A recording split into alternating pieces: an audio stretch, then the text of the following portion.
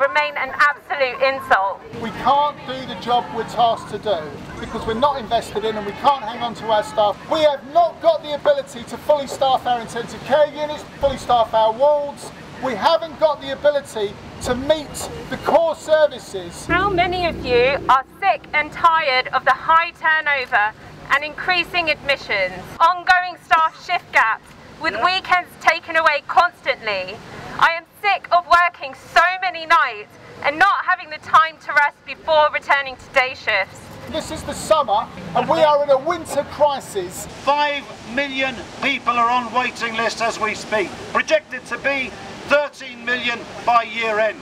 It's a crisis of astronomical proportions. The reality is you are in the middle of a collapse of the NHS. This is the beginning of our fight for a decent pay rise. 3% is not enough and we will strike to make sure that we get the pay that we need to fully to the NHS.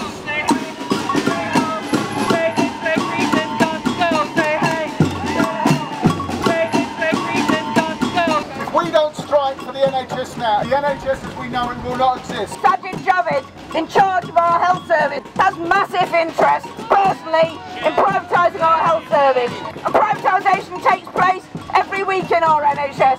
You walk through the hospitals, you see Serco, you see Mighty, you see Interserve, you see companies who are in there seeking profit, not about care. The people who don't even reach a living wage are the people who clean our hospitals, the people who provide food, people who are poor to us around the hospitals. Outsourced workers, there's many places where they want NHS pay and conditions.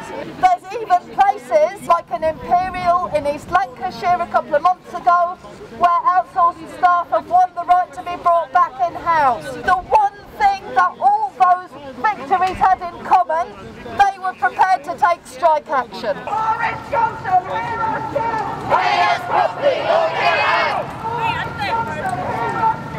Pay us properly or get out! For the first time in a long time, our unions are now lining up to ballot us for strike action. If you want to vote yes to strike, you need to make sure your details are correct with your unions.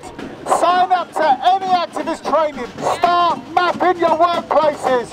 If you work on A ward, find out who works on B ward, on C ward and D ward. What we need are more nurses and healthcare staff to get behind us so we can really make our voices heard. There's lots of things going on all through the summer. We need everyone behind us. People that work in every single fabric of our society. We are asking you, as health workers, we need you to support us now. We need you to give us the confidence to fight for a decent pay rise for your NHS. So it is vital that every demonstration that health workers are on, you are on it as well from our community. You are on it from our trade unions. Boris Johnson, hear us shout! Pay us properly or get out!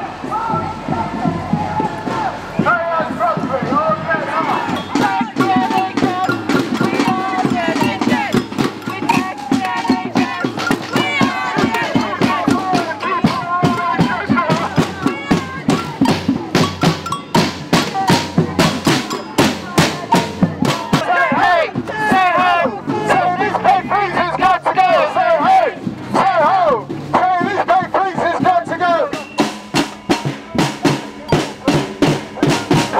Strike, we'll be on the picket lines with you, supporting you, because we all need the NHS. Low pay of healthcare staff in London, particularly in a city where housing costs are so high, is meaning that many healthcare workers will be facing the same issues that our renters face.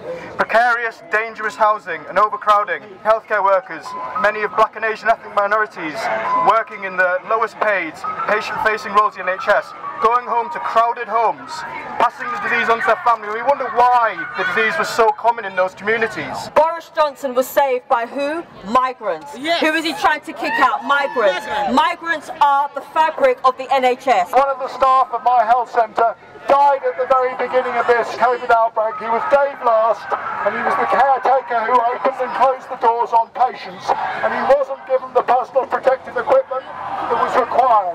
So really, I think we need to bring all of these things together, because we won't win on personal protective equipment until we win on pay.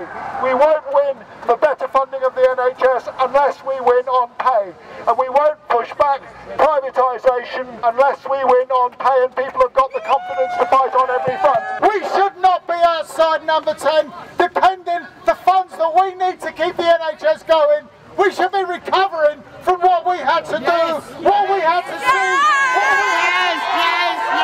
I can tell you inside my hospital, the COVID cases are beginning to increase, and it's the same in hospitals around the capital. So not only are we expected to clear up the mess that the Tories left us with and do the operations that we haven't been able to do, we've got to do it facing a third wave. So we say to you, Johnson, how are we supposed to do it if we're not paid properly? 3% is an absolute insult. We're not accepting that. We're balloting for strike action. We want something decent. We want something we deserve. And Boris Johnson, we're coming for you.